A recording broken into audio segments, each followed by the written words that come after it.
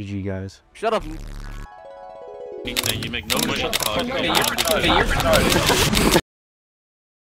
Since my teammates think I'm so bad at video games, I'm gonna make my own, and I'm not gonna leave my room until I finish it. Wait, that's a great idea.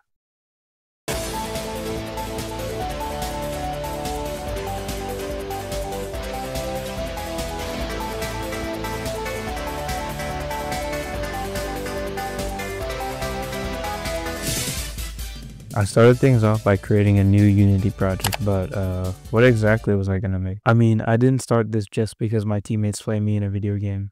Shut up.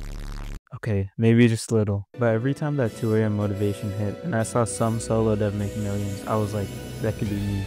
I set my alarm for 5 AM, make a David Goggins playlist, only take cold showers, Oh no. and then sleep straight through my alarm. So yeah, that's why I decided to lock myself in my room and not leave until I finish this game. No exceptions, no excuses. Because I wanted to prove my ranked teammates wrong. I wanted to make something I was actually good at. Multiplayer games? Nah. So I looked at the small amount of single player games I've actually played and landed on Sekiro, an action adventure game where you dodge, deflect, and attack. I beat it in a decent amount of time, and it felt good to play, so I chose it as my main inspiration. So I started things off by adding this little bean guy and setting a movement frame.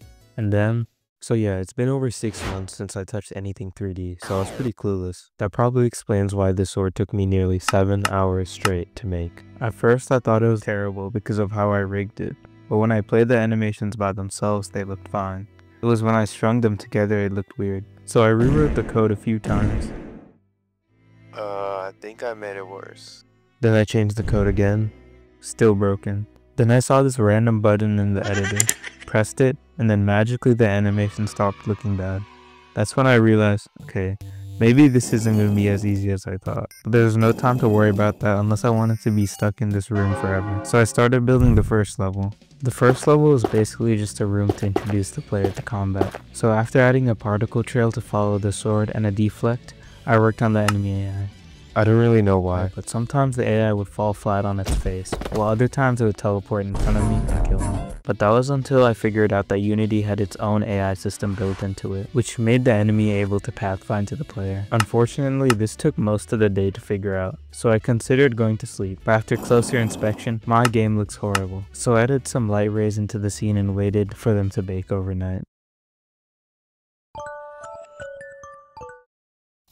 Yeah, so after letting the light bake overnight, it somehow turned into this. Next I started by making the second level. This level would have players avoiding and deflecting balls onto their launcher to make them blow up. With this idea in mind, I started by making the generators and the deflect mechanics, and looking past a few bugs, it was fine. But something entirely separate to coding kept lingering in my mind. I need a poop. But that would break the rules of the challenge. But I really need to. Do I really want to? It is a basic human function. I can just get over it. It's not that.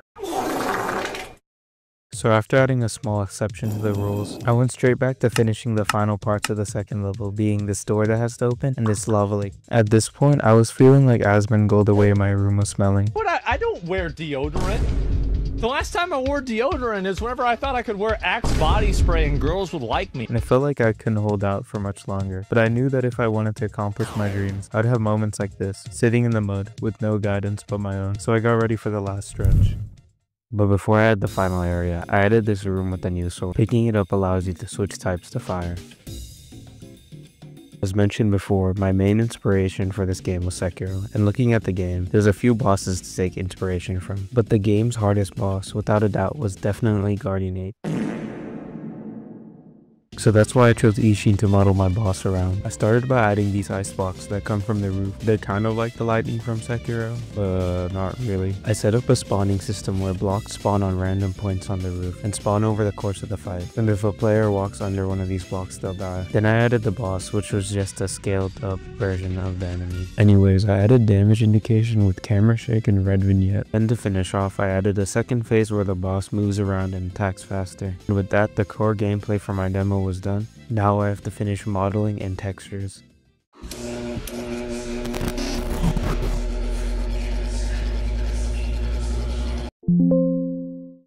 So Blender couldn't run on my computer, so I decided to use the Unity asset store to get some models and materials.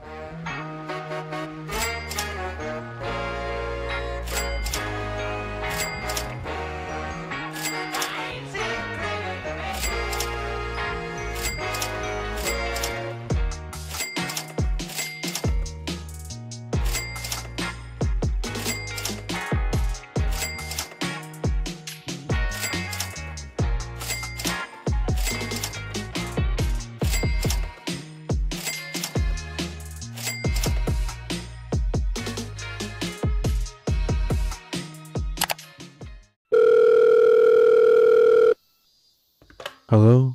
My card declined? I have to refund it? Okay. It's been almost 5 days since I showered, so I threw out texturing and started playtesting.